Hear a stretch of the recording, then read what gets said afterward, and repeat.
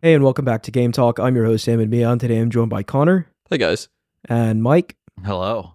And earlier this year, I think July, we did an episode talking about all of the fall games that we're anticipating.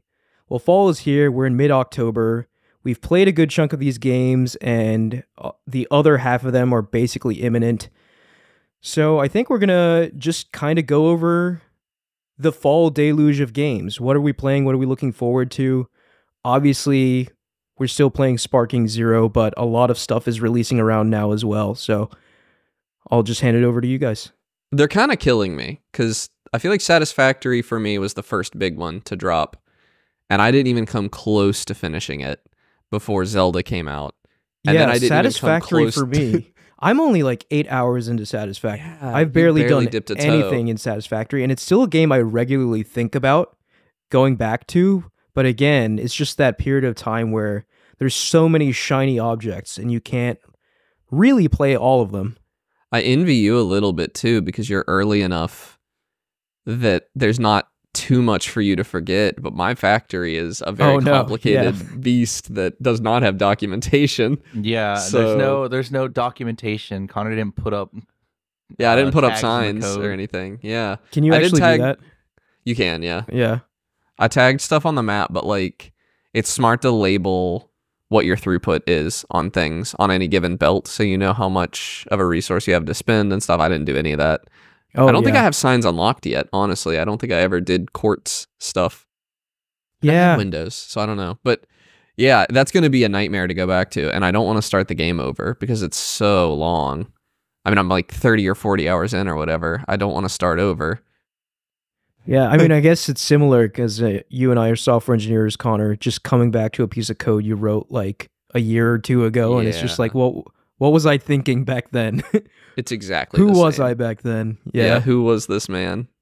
Get blame, the old Yeah. get blame command. Yeah, I don't think Yeah, I'll have that's- that problem when I revisit it because I'm still at the point where everything I can kind of figure out just looking around geographically. I'm like, okay, this is where this stuff is. This is where that stuff is. And it's not yet complex enough for me to kind of lose track. I also seem to remember you saying that it was about time to tear down your starter was, stuff. yeah. And yeah. So you're still in a pretty good spot. I am not. I am in a quite the pickle, I would say, because I have two worlds running as well. I have my world single player, and then I have my world with my friend Antonio that are not terribly far off from each other at this point because me and Antonio played a little more. Nice. And that's probably how I'll actually finish the game, is playing in bursts. Yeah. Which is fine. That puts less burden on me. But it's skipping ahead a little. Factorio comes out in like October 21st. That's in 6 days. Oh, wow. Less than a week. Yeah. Yeah, so that's going to be huge. Although Factorio can be beaten more quickly. At least vanilla Factorio can be beaten much more quickly than Satisfactory. But I don't know if that's going to be how that plays out, because the mod that Space Age is based on, space exploration, is a 200 to 400 hour experience on the low end. Yeah. What? Those numbers So- just don't even make sense. Where you can beat vanilla Factorio in like 8 hours, and that's not even a speed run. That's a reasonably quick run. Although your first run will probably be closer to 100 hours. Well, I was going to say, if one you of those already know games. what you're doing, it'll, Yeah, but, I don't. So, it's that sort. My first run in Factorio was something like 80 hours, I think. And now I can beat it much faster than that, closer to 10 if I'm not even being particularly quick about it. Yeah, it's that kind of game. But I have so many games I want to finish. I'm getting to the point with Sparking Zero now. Dragon Ball Sparking Zero that just came out. I think it's ready to go on the back burner. I think I've played my fill of it for the most part. I'm ready to do other stuff as well. yeah, for me, though, I'm still playing Sparking Zero every day. I'm really enjoying myself. I think I have around 30 hours in it. And I finished like half the campaigns. I think I did Goku's, Vegeta's, Gohan's, and Goku Black's. I'm at And- around 25 hours. And really enjoying the what ifs, by the way. The what ifs are so Like good. everyone has at least 1 to 2. Some of them even have 3 kind of fleshed out what if stories, and I'm very much enjoying them. Really liked Vegeta's in the Cell Saga. I really liked Gohan's in Super as well. Thought those were pretty well done. I haven't seen Gohan's yet. And it's really satisfying as a long-term Dragon Ball fan to get these kind of old, worn stories in fresh ways.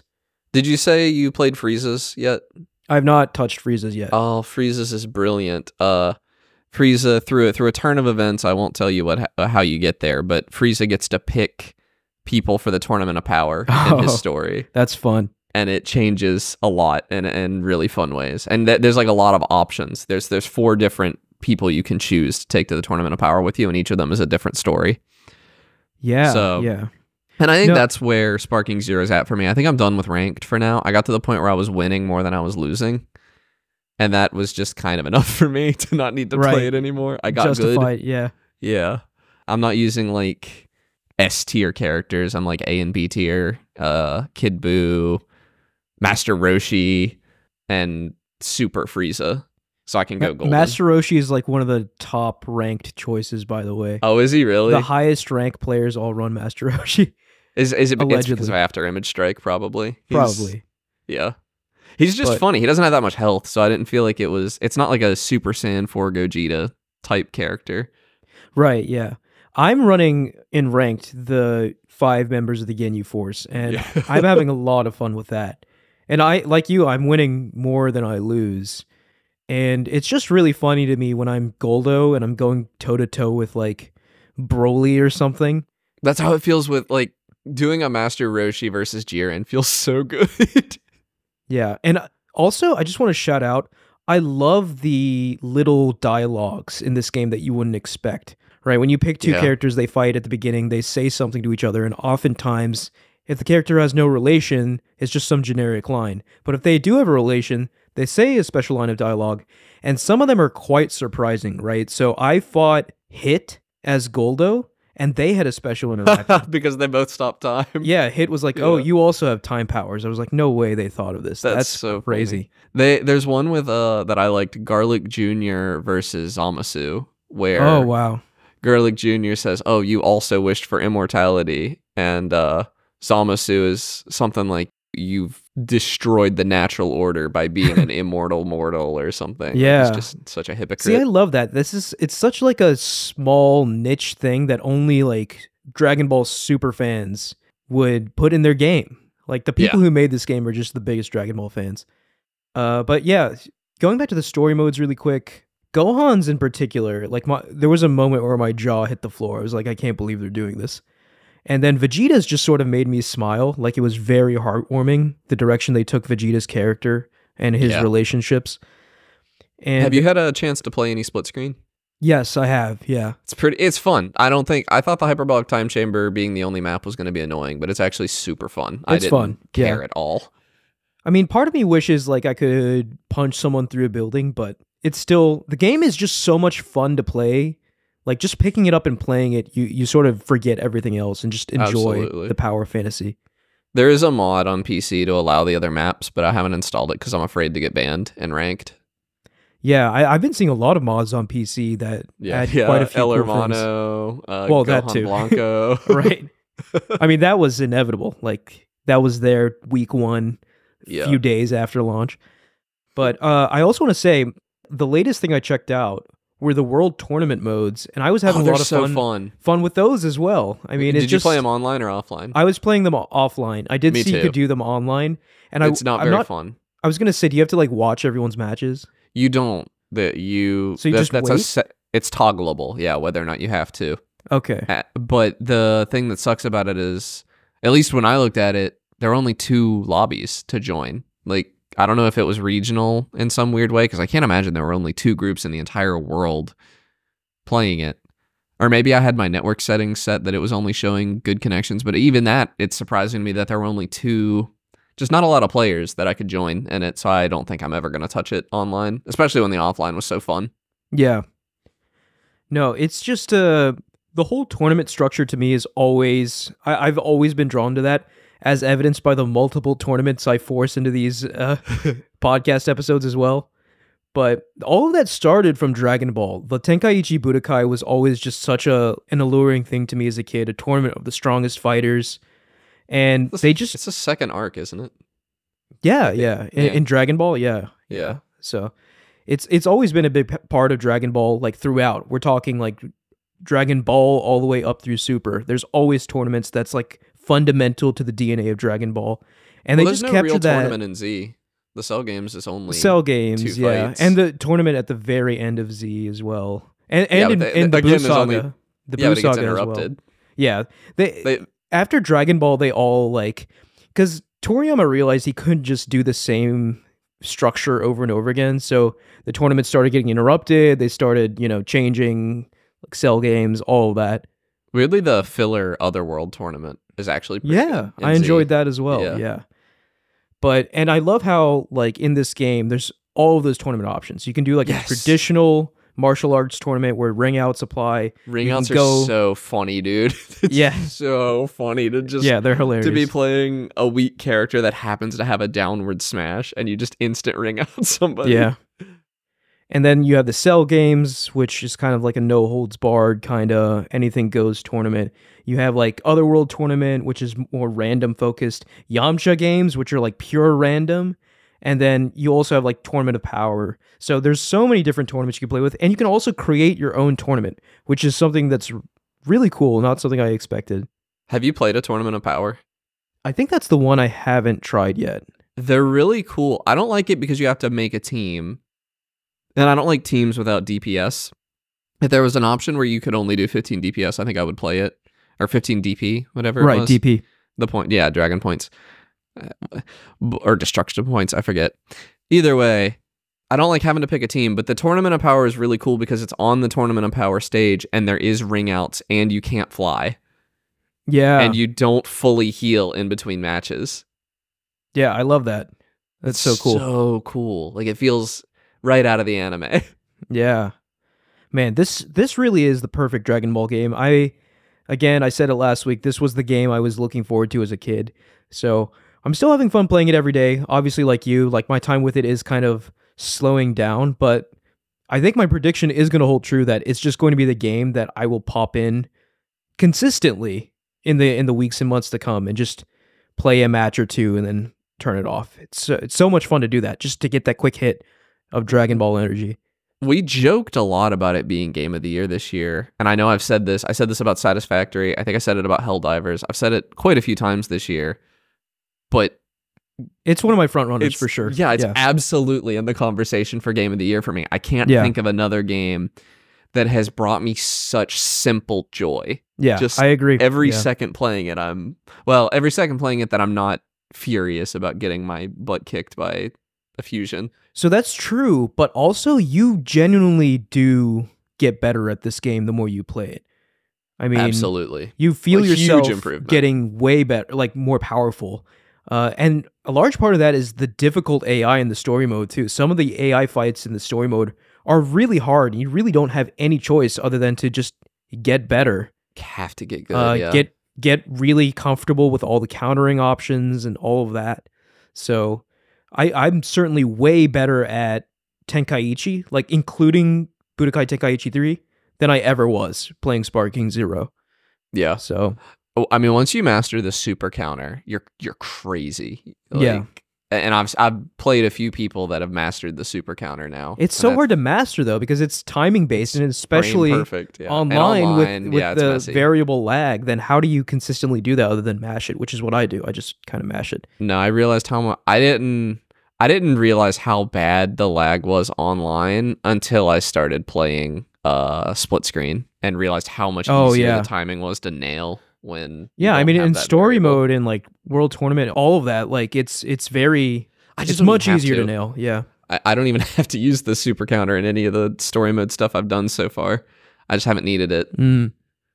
I've definitely been using it. Yeah. Yeah. But again, that wasn't even like part of my repertoire prior to this game, and it was in Tenkaichi 3. I didn't know. Yeah, it's just like not crazy. that commonly used, I think. Yeah. Especially because Yeah, like, I mean, the adding level of a play in Tenkaichi 3 wasn't that high because like the AI wasn't bad and there was no online, so there was nothing to really push the game. Adding a ranked online changes everything. Yeah.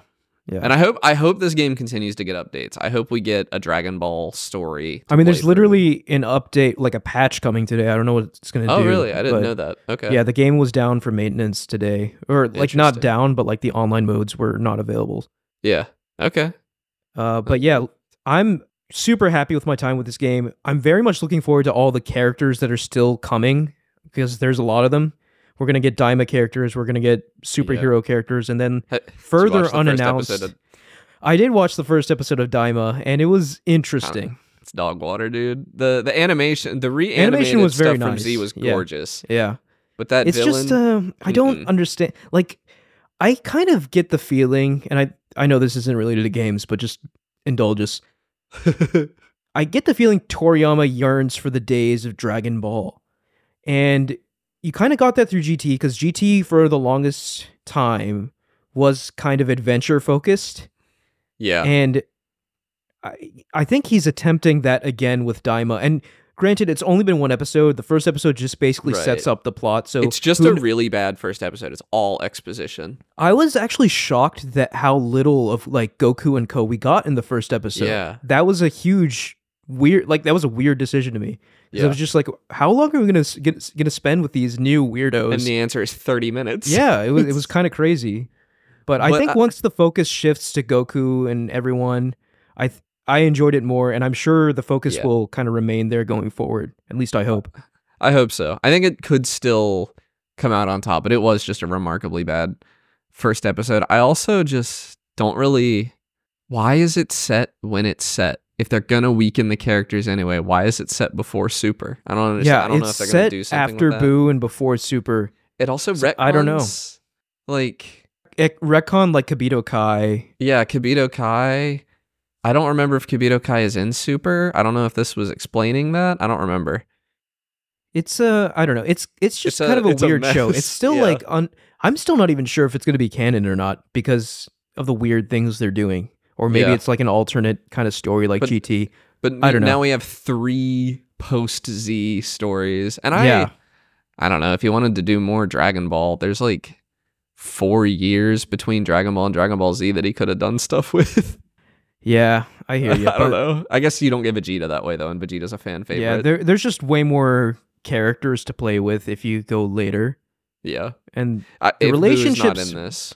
The relationships between the characters in Dragon Ball are interesting. Like, Toriyama did a great job of setting everyone's characters up. Like, I love seeing Piccolo on screen interacting with Goku's family. That's just such a fun dynamic. Vegeta has a fun dynamic with everyone. And that was only accomplished through years of, like, character development. So, yeah. It is what it is. I'm sure Daima will pick up. For me, though, like, I don't think I was as down on it as you. I was just happy to see more Dragon Ball. But I do agree with you. I was just like, okay, where are we going? Please show Goku now. I was bored, Please show man. Goku. I don't want to see like this villain. He's a little clown, man. I could. It's like he's another Pilaf. Like I could beat him with my bare hands. Like he's just some guy. I don't know. I don't need why Goku to do it. Toriyama has this fascination with like the Emperor Pilaf archetype, but here we are with another kind of joke dwarf character kind of. Well, some stuff I've seen is that they're trying to just do GT again. That's the vibe I'm getting. And so maybe it could be okay. But the interesting stuff about GT was like the penalty for overusing the Dragon Balls, and I'm not seeing that stuff yet.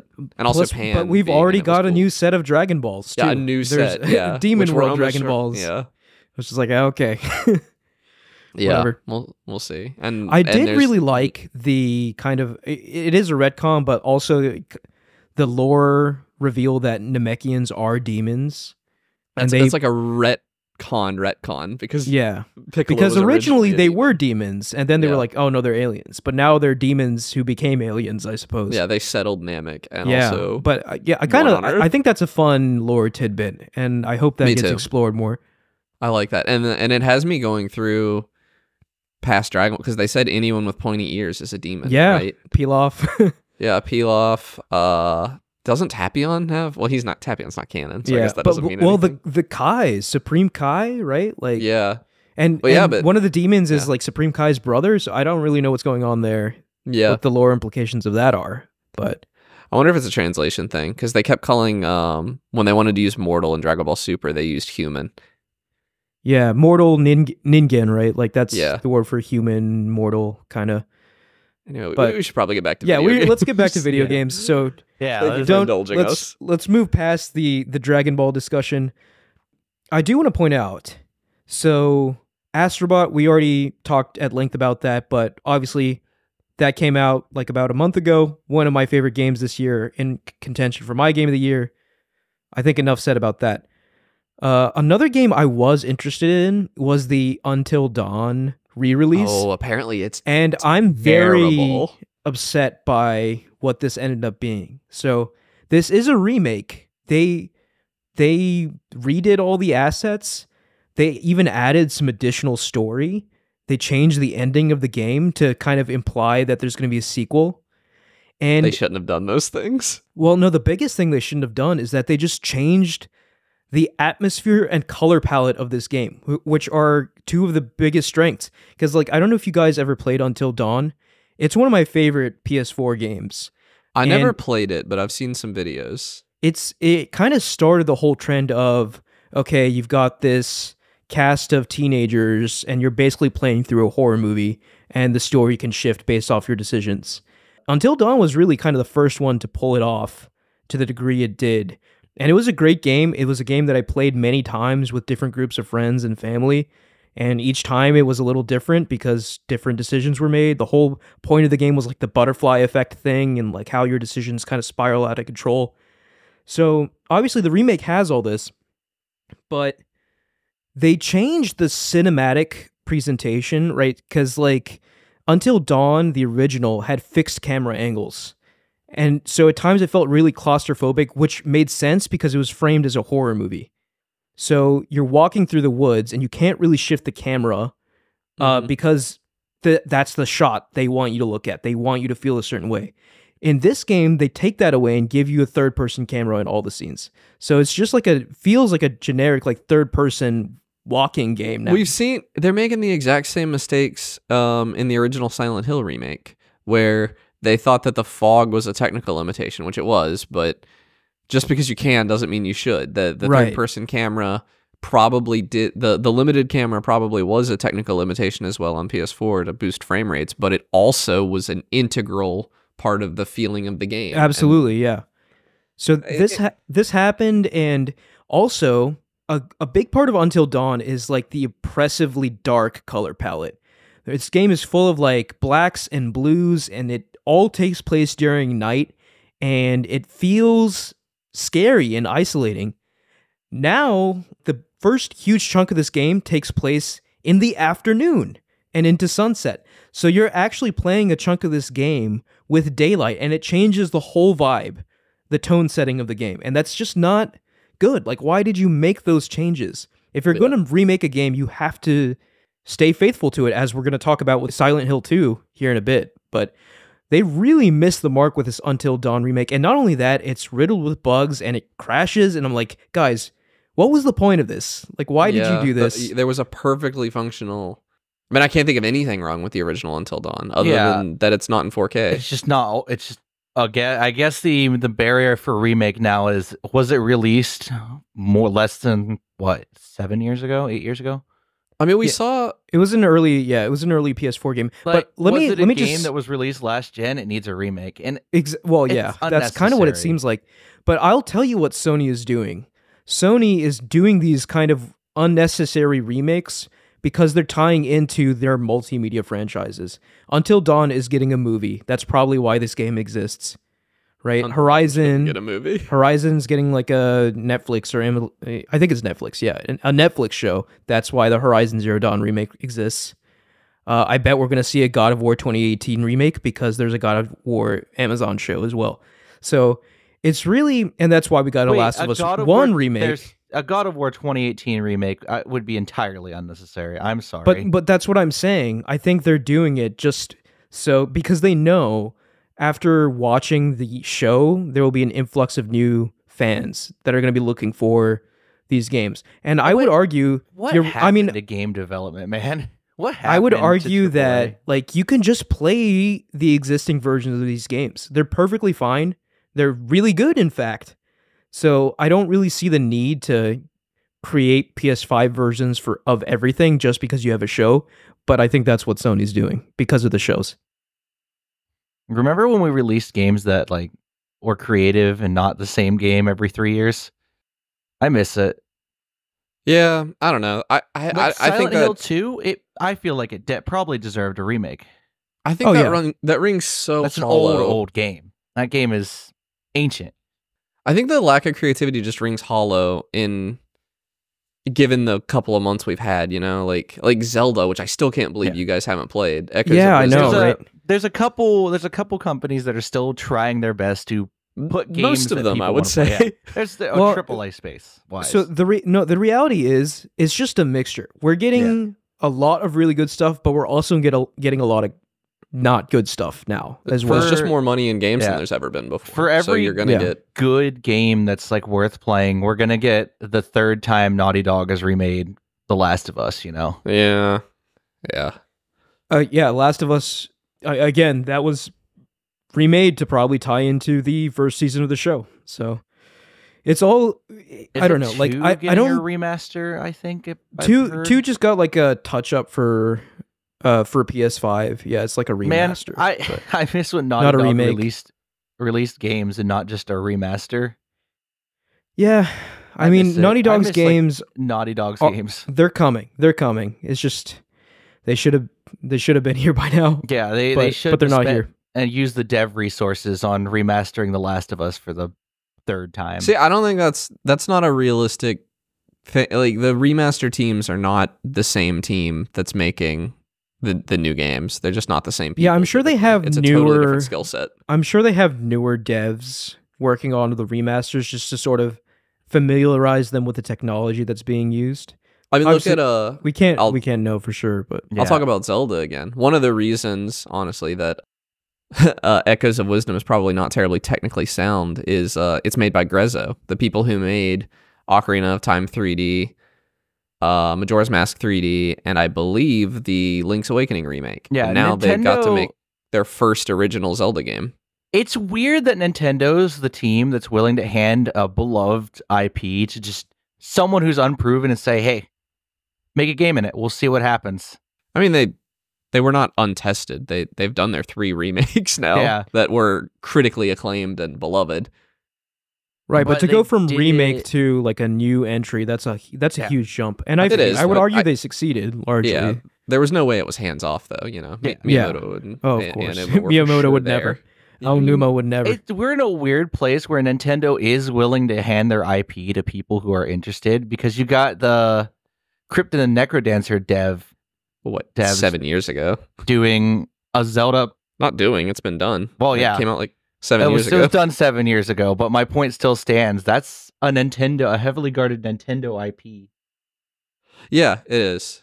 Yeah, especially with like things like the If Mario you would have told movie, a right? kid in the 90s that Nintendo's giving their Zelda IP to like a 2-person dev team to make a game in it, they wouldn't believe you. Yeah, times have changed. Times have changed so radically in the gaming landscape. But yeah, I guess so. I do want to talk about Silent Hill 2, but just really quickly, let's touch over Zelda. I am gonna play this game. I'm gonna play it on Switch 2 if that console ever comes out. Which, It by the will way, not run better. I'm 100% certain if any game is going to get passed over on a boost on Switch 2 hardware, it's this one. It's just because there's no excuse for it to run like this on Switch. does it have an unlocked frame rate? I think so.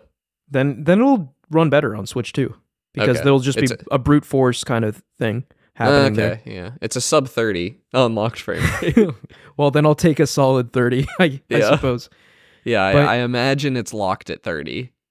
Also, I do want to point out we were so confident in getting a Switch 2 reveal, and it has in been September. Yeah. it's mid-October and nothing. We have an I was- alarm clock. Yeah. We have an alarm clock. And I was certain that we were going to get it in September, dude. I was as certain as you were that we were going to get it in 2023. Nintendo could not care less No. how They- certain we are. We have the there was a leak recently. We have the name of it. It's like Ounce or something. That's the code name. Yeah, all Yeah, these hardware. the code name. Yeah. Yeah, the consoles have weird code names. Ounce. What could that even mean? I don't. It's probably its Yeah. weight. It's gonna be like a smartphone. announce. They did, just so we're clear, and there's no way this is the Switch 2. The Switch 2 hardware already exists, but Nintendo did file a VR patent I last saw week. that, yeah. Yeah. Yeah, but again, The dream's a well, lie. the dream, yeah. Anyways, Labo okay, 2. so Zelda, I'm gonna play Zelda at some point, and Zelda's I just, really good. But I- I haven't finished it because these games are coming Oh, out you too haven't even fast. finished it. Wow. No, okay. I'm most of the way through it. I think I probably have 2 dungeons left if I had to guess. I know I have 1 left, and then it's probably the finale after that because I filled out most of the map, but I don't know for certain. Yeah. And it's like an evening. It would take me an evening to finish Right. this game. These dungeons are very short, but Sparking Zero keeps calling my name. Yeah, Sparking Zero, and I also want to say, Bloober Team delivered with Silent Hill With 2 Silent Remake. Hill. I know, I'm shocked. And it but looks it's apparently great. really good, and I really, really want to play it. It is one of those games.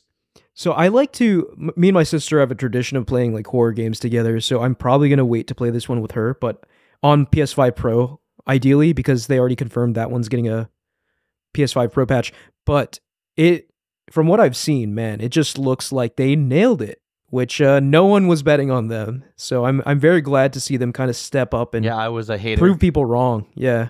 I got proven wrong that it was actually good. Broken clocks right twice a day. Yeah, I mean, I hope this is a case of them just improving and not a one-off thing.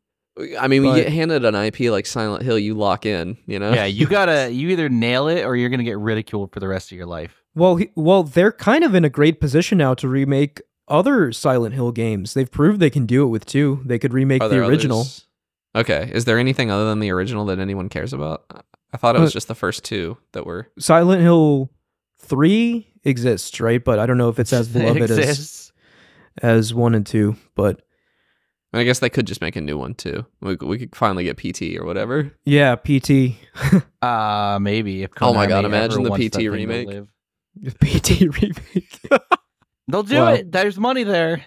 Bloober Team and Konami, or not Konami, Kojima. It's awful that I like mix up those 2 words because of how bad the blood is, but I super get the name Konami and Kojima and Kojima, Konami yeah. mixed up. But I hate that I do that. I've been trying to avoid as much footage of Silent Hill 2 as I can.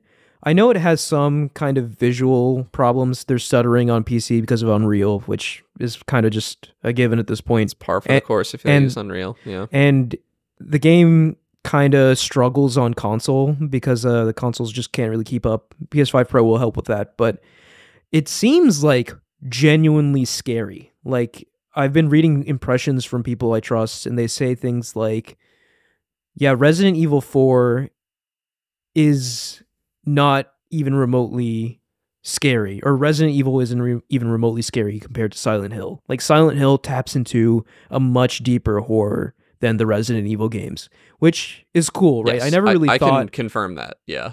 I never really thought Resident Evil was scary, with the exception of a few scenes. Remember did you play 8? No, I only played 7. Okay, there was a part Is of it 8 the that baby? struck the fear of God in me. Yeah, it was the baby. I've yeah. seen the baby. It Yeah, was- the baby's a little scary. Yeah, that was terrifying. And Silent 7, Hill gets there in your head generally more. some scary parts in 7. But yeah, I'm excited to get spooked by Silent Hill 2 because I've built up quite a tolerance now to horror-related things. I've been watching lots of horror movies for fun, and I'm excited to potentially get spooked again. I didn't finish. I only played Silent Hill 1, and I played it on my PS Vita. And it still scared me. Like, even on that tiny screen Nice. in handheld, it was still scaring me a little bit. I am curious. Even a perfect modern remake, I don't know if it could be as scary because I genuinely just think that PS1 aesthetic lends itself to horror so well. So, but I can't say that for sure because I haven't played it. But I'm a big proponent of once you see the monster, it's not scary anymore. And so I don't, and like the muddy PS1 graphics mean you never really see the monster. Yeah, your kinda. imagination can kind of fill Yeah. in the gaps. Yeah. There's a lot of imagination going on. So, but that doesn't mean they can't do it. And everybody else seems to think they did a good job. My favorite YouTube essayist, Jacob Geller, actually did some work on this game. He was Oh wow. what's the consultant? He was Yeah. He was consulted, which apparently he consults on games all the time, and I just didn't know that he doesn't talk about it on the channel much. Oh, that's cool. Yeah, I'm excited to finally play this game. I'm probably going to play it at the end of the month, and hopefully Bloober Team can keep it up. Maybe remake another Silent Hill game. I just can't afford all these games, man. $70 for Silent Hill. Yeah, another $70 banger to play. Yeah, $100 for Dragon Ball, $70 for ReFantazio, which I'm dying to play right now. Okay, let's talk about that next. Metaphor ReFantazio. It came out, has over 90 on Metacritic. It basically is another Persona game in all but name, and again, all the impressions I'm seeing are like, this is an extremely addicting Persona-like game, and I'm like, that's absolutely not what I needed to hear, because that's two Persona games this year. Yeah, Persona 3 Reload and now Metaphor, both just hitting insanely hard. But this game, right, like Persona 3 was kind of constrained by being Persona 3, right? You couldn't really the first. Yeah, you know, it was still a Persona 3 first and foremost. This is Atlas post Persona 5 Royal, right? So I can only imagine taking the improvements from Persona 5, applying them to a new Persona-like game, and now we have Metaphor. And man, I really want to play it. There were a couple times earlier this week where I almost just caved and bought it, but I was just like, no, right now just in general in my life, I don't have time for a 100-hour JRPG. I just don't. So I don't have time for a 20-hour game right now. Yeah. I'm just going to hold off and play it maybe early next year, but it's getting harder and harder to resist. I just know it's going to be one of those games that I play a year late and I'm like head in hands like, that would have been game of the year. Yeah, I mean, if it's a Persona 5 caliber game, which it seems like it is, easily a game of the year front runner. Like, I mean, that's just the caliber of those games. I might actually pick it up for my Steam Deck. I'm traveling in Persona, I'm traveling at the end of the month, and playing an Atlas RPG handheld is some of the greatest magic in gaming. It's great. And I hear it runs great on Steam Deck because this game released on PS4. Games are still releasing on PS4. Yeah. Which is fine for this kind of game. Like, I will say, though, it's a turn-based RPG. It being an Atlas game, I mean, you just know maybe a year or two down the line, they're going to be like Metaphor, ReFantazio, Reloaded or something. It's going to be the definitive version with another 50 hours of story or whatever. And I'll be so angry. It's Atlas. It's probably going to happen. I mean, I've never gotten to play any of those because I'm not going to replay your 200-hour RPG. I'm just not going to do it. Yeah, I mean, I really want to play Persona 5 Royal. Yeah, but how long have you wanted to? It's been out for like 4 years. I've been wanting to for a while. It's just hard to replay 100 hours to get another 50. Yeah. It's unthinkable to me, I would argue, especially like the economy of time that I live in right now. Like, there's no way. Yeah. But Metaphor, I might just bite the bullet and play this version of Metaphor and just be like, okay, if there's a better version that comes out later, more power to you, but this is my experience with Metaphor. But I want to play it. I just think it's wild we live in a time where there's so many games coming out that we need to play that no one ever has time for it. I mean, even 2023, which we talked about so much on the show about how much of an insane year it was with Baldur's Gate. This might Zelda. sound wrong, but I want another COVID so I can catch up again. Don't say that. No world as fragile as ours. Yeah. But I mean, I I get what you're saying though. Like, we need more time to be created out of nothing, which is what happened during COVID. Yeah, we started the podcast again. Yeah. I mean, as we roll into winter here, I think my social life is going to peter out, and I'll have more time. But my other commitments are not going away, and gaming is falling to the wayside lately. But regardless of whether we play it now or later, like, I'm determined to eventually play this game. This is not going to be a game where I forget about and be like, okay, sorry, I just missed it. Right. At a certain point, I have to play this game. I will play Metaphor. But yeah, it's not even the only big RPG out or coming out in October.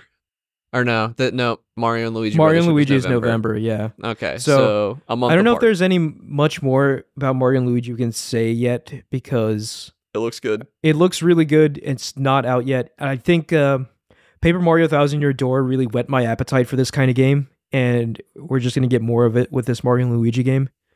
I was smart. I don't have to pay for this one. I bought the $100 the voucher? Nintendo game voucher for Echoes of Wisdom, so I got this one on credit. I don't have to nice. pay again. Oh, Nintendo. It's doing goofy things like game vouchers, but I guess it's cool. Yeah. It's at $20 off a $70 game. You won't catch me complaining. Is it $70? I don't know. I didn't look, but I got $20 off. I got Tears of the Kingdom with a voucher, and it was $70. So. Oh, nice. Yeah. So, yeah, I'm excited for this game, and it'll be good. It's good that it's coming out in November because I feel like everything else is coming out in October. Yeah. Isn't there Call of Duty is out? Call of Duty's very soon, like within days, I think, coming out. It was within a week of. Oh my God, Sparking Zero hasn't even been out a week. That's crazy. By the way, I'm sorry. Gonna talk about Sparking Zero a little more. Within the first 24 hours of launch, it sold over 3 million copies. Disgusting numbers. Yeah. So this game, it set the world on fire sales wise. It's the best. It's going to be the best selling Dragon Ball game for sure. Yeah, easily. It's probably going to be the best selling anime game. I mean, just to put this in perspective, 3 million in less than 24 hours is selling faster than Sony's fastest selling first party game, which is Spider-Man 2. Wow. I mean, I didn't know that. This is an insane success, especially for something like Dragon Ball. I mean, to have this level of ubiquity in video game form, right? Yeah, I mean, it's always been big, but like, yeah, everyone's buying Goku and playing is this Mickey game. Mouse. Like, Yeah. Goku is the biggest character in anime by a lot. Right. Okay. That's all I wanted to say. Otherwise, I will get sucked into another rabbit hole and talk about Dragon Ball. We could do a whole nother episode. But I also wanted to point out, okay, another game that I'm very much looking forward to is out in a day or two. Super Mario Party Jamboree. So reviews are out for this game. People are calling it the best Mario Party yet. Really? I love Mario Party. Mario Party has always been a part of my multiplayer gaming growing up. And this game is adding a lot of interesting modes. It's got like an 8-player co-op mode. It's adding a 20-player mode online where you can play with 20 friends in unique game modes, play mini games with 20 friends. 20 friends? Right. But you can fill it in with other people online. Yeah. But your two friends and 17 strangers. No, isn't that amazing though? Like, yeah, I can gather my friends, you could gather your friends. We could all just hop into a game of Mario Party together. And then we won't have any friends at the end of it. Oh, yeah, that's so true. Yeah. Wars will be started over this game. Yeah. 20-person Mario Party. But I just love that they're taking the core thing that makes Mario Party great and just pushing that to the extreme. 20-player Mario Party minigames. Just, I can't even... Yeah. Oh my God, design-wise, how would those work? Board. Yeah, how does like the board work? How would the board work? And watch 19 turns happen. I'm sure it must be concurrent. Yeah, because otherwise, there's no way you go through 20 people. I'll have to pick this sequentially. I really liked Super Mario Party, and that's like not a popular opinion. I liked Super Mario Party, and I liked Mario Party Superstars, both. I didn't. That was the one that was like kind of remakey, right? Yeah, Superstars was the remakey one. Okay, I liked Super Mario Party. I thought it was fun. It didn't have enough boards, but it was fun.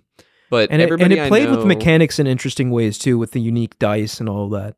Yeah, the people I know that were Mario Party diehards did not like it. They wanted their GameCube and N64 Mario Party. Well, back. That's what the next Mario Party was for, right? That kind of brought that back. I'm surprised to see Jamboree is so well liked, though. I'm interested to see what like the wider opinions outside of critics are. Yeah, I'm really excited for this game. This is absolutely a game I'm going to be playing with like family at Thanksgiving. And man, it's just another one on the exceedingly long list. Are there 20 playable characters in Super Mario Party? I guess there will be now. Yeah, there has to be. Yeah, I mean in Super Mario Party, there were a lot of characters, like 20 plus, right? Because you had all those different characters and the dice and all. Yeah, there were a lot of characters. Goomba. Yeah, but. Yeah, I'm excited to see this as like the culmination of Mario Party up to this point, because Nintendo definitely lost their way with Mario Party for a while there, but it definitely looks like they're back, especially with the previous two releases I thought were really strong. I know Super Mario Party was more controversial, but And now with Jamboree, it really seems like they get it now and are firing on all cylinders with Mario Party. But yeah, excited to see it. You brought up Black Ops 6. Is this okay? So It's like Mike, tomorrow. Connor, is anyone interested in this Call of Duty game? It's coming to Game Pass. I'll probably. It depends on how much hard drive space I have open or SSD space. 100 Or plus it'll, gigs, right? It'll probably run off a hard drive, won't it? I can put it on my hard drive and just sit through load screens. If it's compatible with that, I might play the campaign. I don't think I know anybody who's gonna want to play it. If my buddy Tyler wants to play the multiplayer for an hour or something, just because it's on Game Pass, I'll do that. But I'm not excited for it. I'm just kind of we've played Fortnite to death. I think I'm a little warmer than you. I'm not excited by any means, but this game is made by Treyarch, who make my favorite Call of Duty games. See, I'm a certified Call of Duty hater. I've never played a Call of Duty game I didn't hate. Ever. Yeah. So no, I think it'll be among the better Call of Duties, just based off previews alone. I know they're doing that new omnidirectional movement thing, which is a unique mechanical change, especially for a game like Call of Duty that is just like the same year after year. what's that even mean? So you can move, because in Call of Duty you sprint forward and change the direction, but in this game, and I'm probably not going to describe it well, but you can move in any direction, even if you're facing a different direction. Oh. So it kind of changes up the mechanics of the actual movement and Sounds shooting like it has and all a very that. high skill ceiling, yeah. I don't know. I mean, and again, like I'm just saying it from a very kind of outsider's perspective. I haven't looked too much into it, but at least it's something, right? Something that some core mechanic of Call of Duty they're changing, because Call of Duty doesn't really change that much year to year. Very stagnant franchise, yeah. But I do have fun with the Call of Duty campaigns.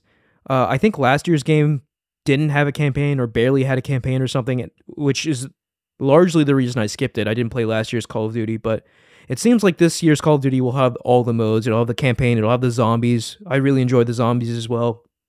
And the multiplayer and Warzone, which is their battle royale. So it seems like the complete package. They're not skimping on anything this time. So I might check it out. Mike, do you have any interest in this? I have no interest in Call of Duty anymore. That's fair. Okay. Another game that is also partially out now, Life is Strange Double Exposure. So the first 2 episodes are out now if you pay for the deluxe edition or whatever, which I'm not going to do. I'm just going to wait for the full game to release because I'm not in too much of a hurry to play this game. But if you're really craving that Life is Strange story, you can play a good chunk of it now. But the full game will be out by the end of the month. And I'm really excited for this one. Again, this is one where I was really attached to Max's story in the original Life is Strange. Really cool. It's really cool to see that character return in this game. And this is another game where I played the original with my sisters. They were huge fans of this game, right? Like, especially my youngest sister, who doesn't even play video games. She loved Life is Strange, and she played it many times, actually. So this is a game that will get a lot of play in my family's household. So excited to try this one out. I'm a huge Life is Strange 1 fan, and I have not dipped a toe back into the series at all since then, I don't think. Yeah, I played Life is Strange 2, and it was good, but nowhere near as good as the first one, in my opinion. I played actually, I made a huge life decision based on a Life is Strange game. I played a little bit of True Colors, and I don't know if you played it at all, Ahmed. Same as you, just like maybe 20, 30 minutes of it. That beautiful, walkable Colorado town was like, yeah, God, I need that for me. And then I moved somewhere kind of like that, and I was like, I don't really need this game anymore. That's pretty funny. But, I mean, everything is pointing to this game being really good. I mean, it looks great, too. I remember the original Life is Strange kind of looked awful. I mean, it had its art style, but it was just kind of janky looking as well.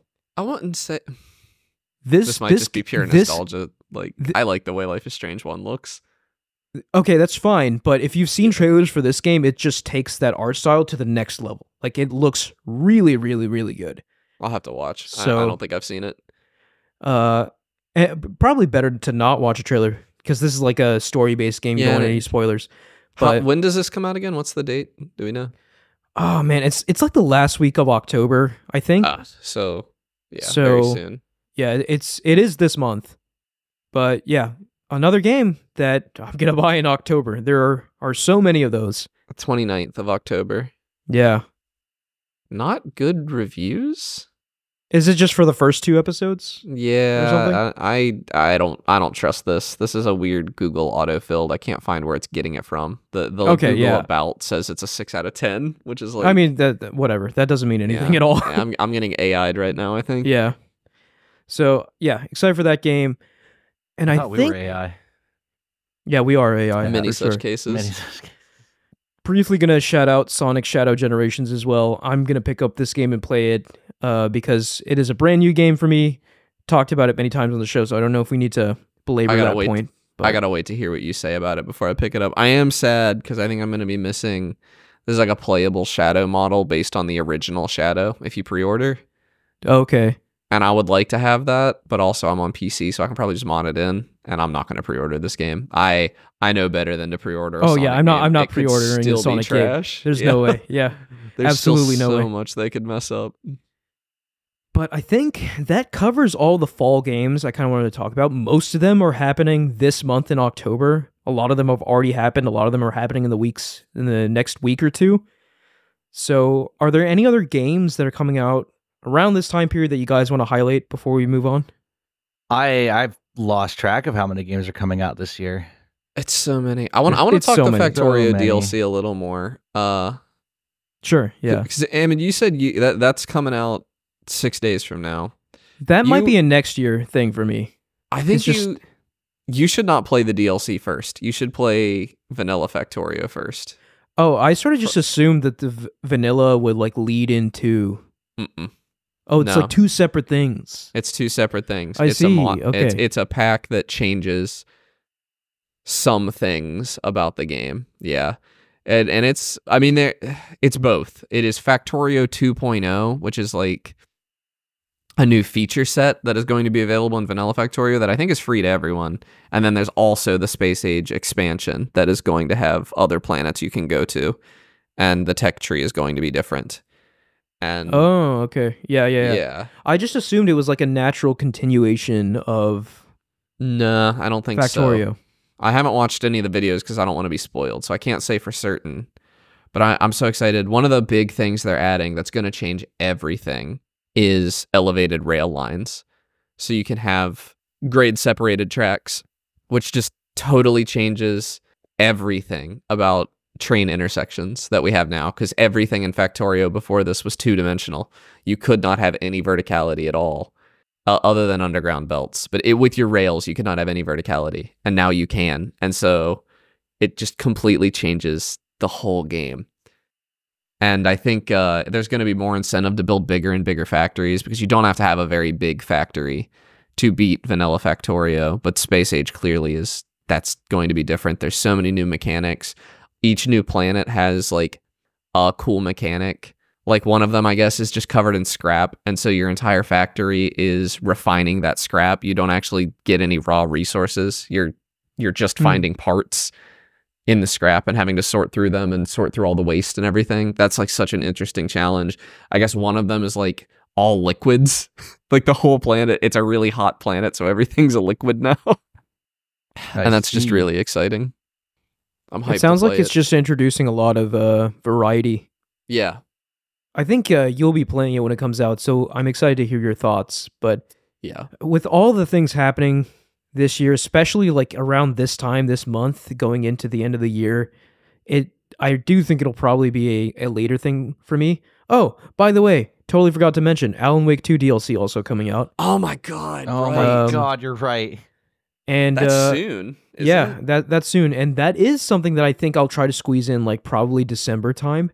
It's a short game. You can. I'm going to be able to, because I haven't played Alan Wake 2 yet, so I'm just going to play like all of it in one go. But that's just another bullet point on the exceedingly long list of things that I need to play. It's such a good game, dude.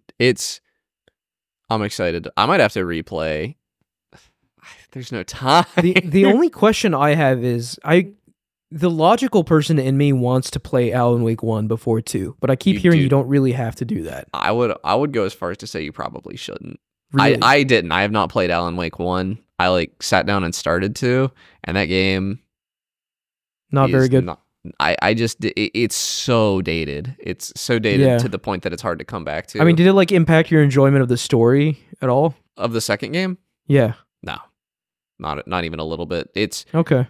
What happens in Alan Wake 1 is simultaneously confusing enough that a lot of people who played it are going into Alan Wake 2 without really understanding, but also the cliff notes of it are simple enough that you can get caught up to those people that are only a little bit confused pretty quickly. So I probably will end up doing that because, like we've acknowledged during the show, time is not a limitless resource. So just watch a YouTube video that catches you up on what happened in 1.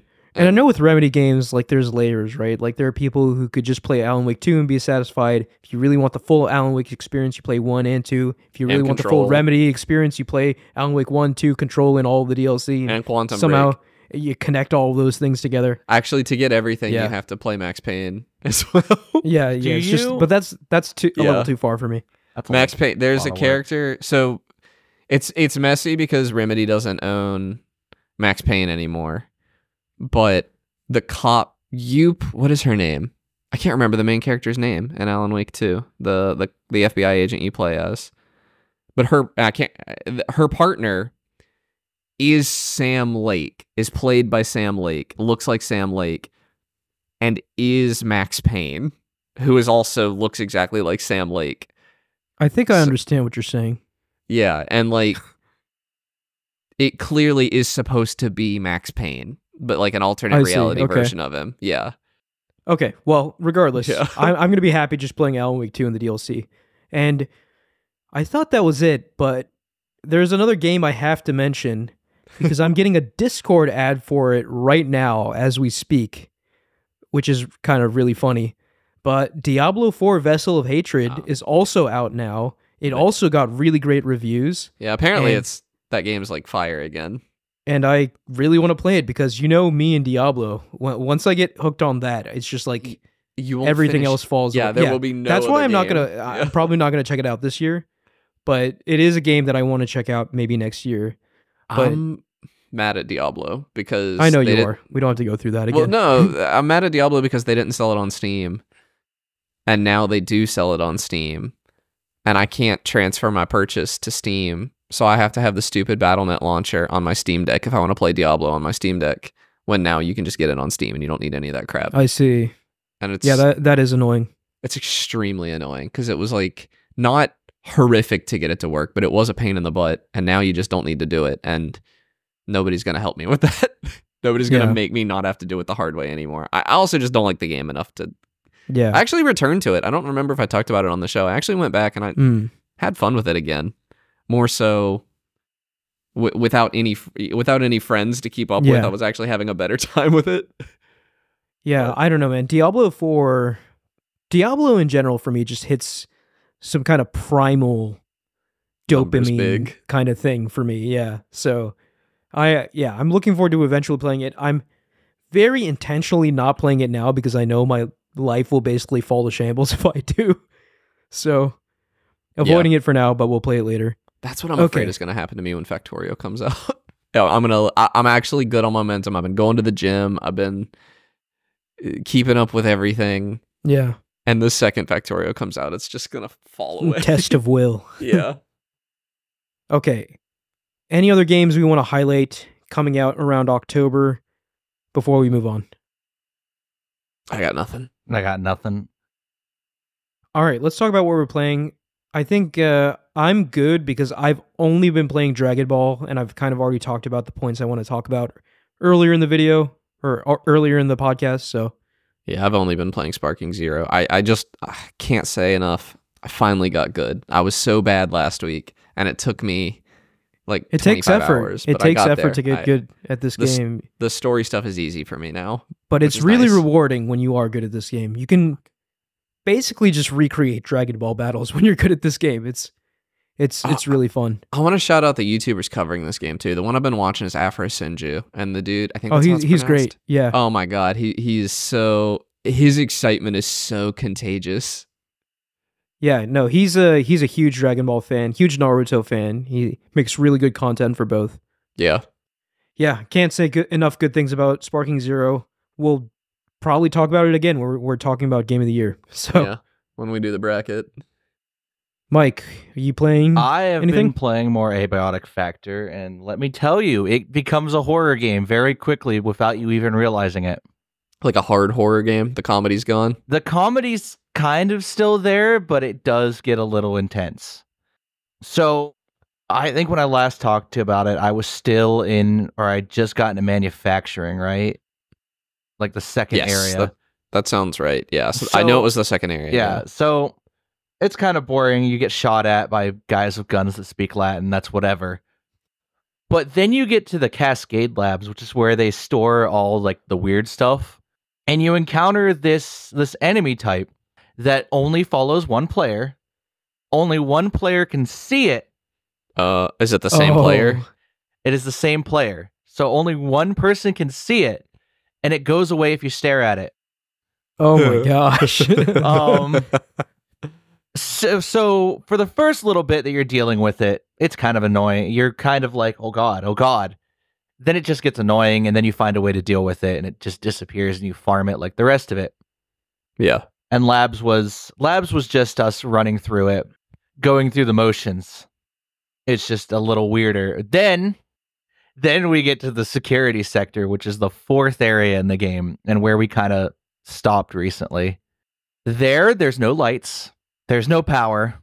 It's pitch black. There is one enemy in this sector that is worthwhile, and it stomps really loudly. It speaks in gibberish, and if it grabs you, it teleports you to a completely different dimension. Oh no.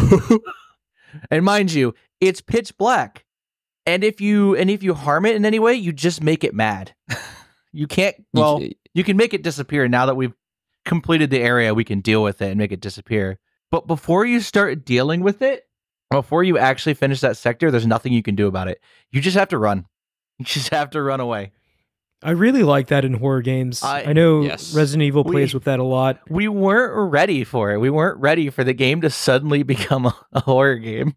I want to play this. I'm sure it was also like really funny too. It was because like it was scary, but like you're all just like panicking and dealing with it. Yeah, but that's great. Yeah. Then we got to the Hydro plant and got sidetracked because they added an update that added pilgrims. Pilgrims that are doing a weird cult. Like, do you know like the belted hat and black suit pilgrims? Yeah. Those are now in the game in a portal world. Which portal worlds are where you are like alternate dimensions, I guess, where they grab all these anomalies from. So now there's one full of pilgrims, and they hurt. They hurt a lot. And they have this weird cult that strung up the research team and killed them for being witches.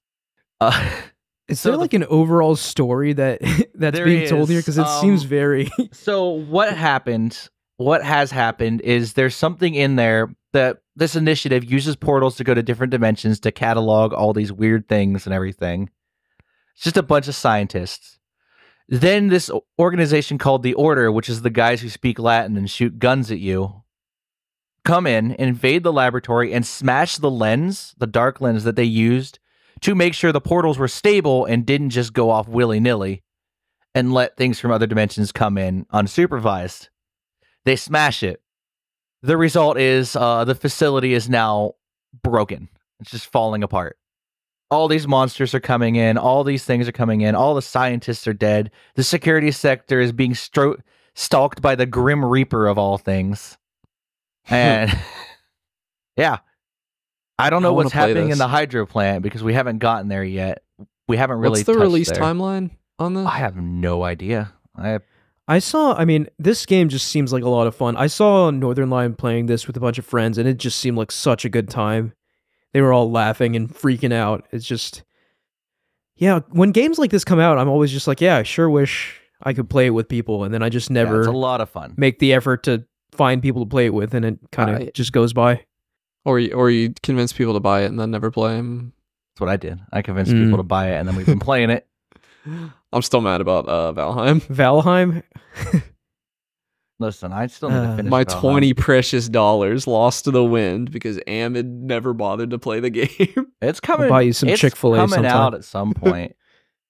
I keep forgetting it's not out. Yeah, I think they just Yeah, added, that's like, a crazy to me, bog dude. witch. These games that are out, quote unquote, for years without actually being out. Yeah, Valheim's still not out. Abiotic Factor says it's only going to be in early access for 8 to 12 months, so that would have it coming out next May Probably, sometime. yeah. I could see it. They've been adding updates pretty quickly. It looks so good. Yeah, it is. They nailed the fun. art style. They did. It feels like I'm playing a Half-Life game with all the enhancements and frame rate issues of a modern game. All the frame rate issues of a modern game. It's beautiful. I love that. All right. Anything else? No, nothing else to say about it. All right, I think that's going to do it for us this week. Thank you all for listening. You can follow us at Podcast Game Talk on TikTok, Instagram, YouTube, and Twitter. Please like, rate, and review us on Spotify, Apple Podcasts, SoundCloud, or any other podcast services you use. Click the link in the description to join our Discord and talk to us there. Thank you, Connor and Mike. Yeah, see you guys next week. See you next week. Bye.